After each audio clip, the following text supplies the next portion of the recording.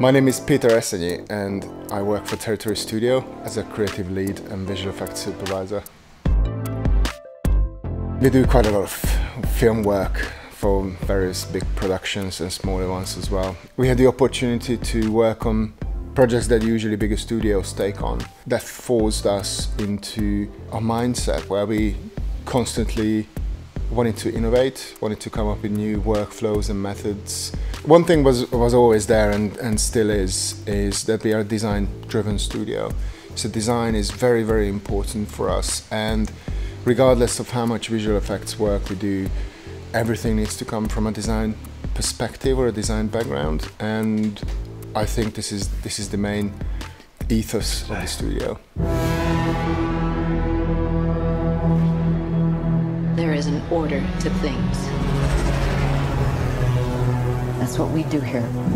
So when we started to work on the new Blade Runner film, Blade Runner 2049, it was quite clear that we were not going to be held back by what was done in the original film. This was a really, really great opportunity to build something upon the legacy that Blade Runner had, but come up with something very different.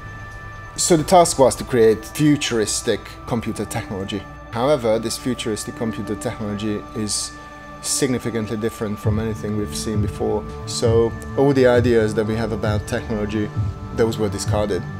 So we had to come up with something that resembles a version of the future, which is drastically different from the version of the future that we think we are going to have.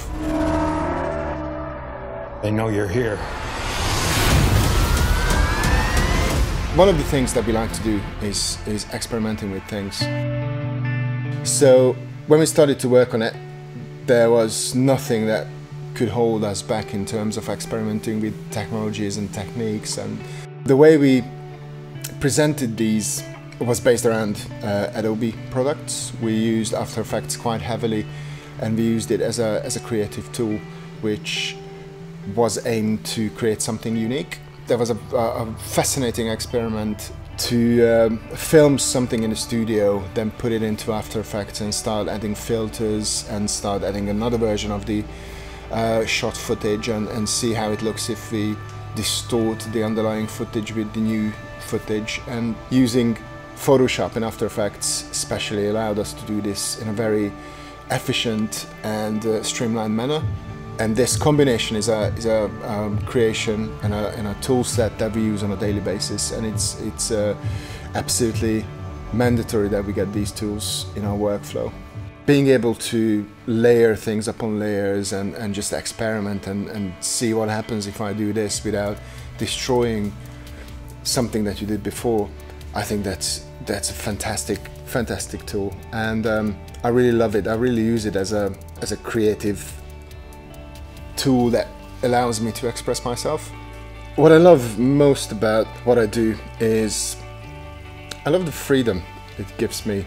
The way how we get there, this sort of like whole route that we have to take, that's the exciting part.